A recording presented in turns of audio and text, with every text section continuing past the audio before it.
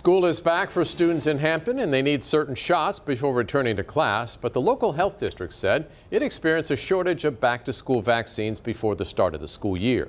Eugene Daniel looks into what happened and shares good news for parents who need shots for their kids.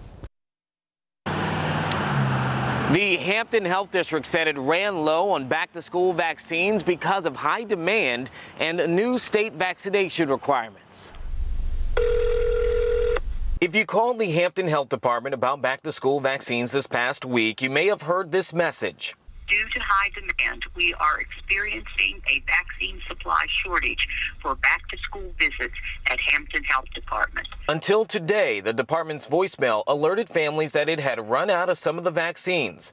A social media post dated September 3rd on the department's Facebook page previously said the same thing. As of Wednesday morning, it said the Tdap, HPV-9, and meningococcal vaccines were not available there.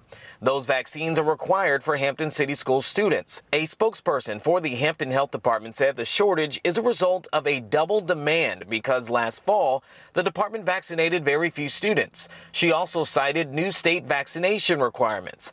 As of July, those include a dose of the HPV and meningococcal vaccines before 7th grade and a second dose of the latter before high school senior year.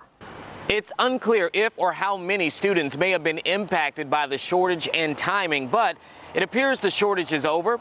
That spokesperson tells me that they just received a shipment of those vaccines they've been waiting for this afternoon. In Hampton, Eugene Daniel, 13 News Now. Spokesperson said the shortage is not connected to COVID-19. If you have any questions, you should call the Hampton Health Department.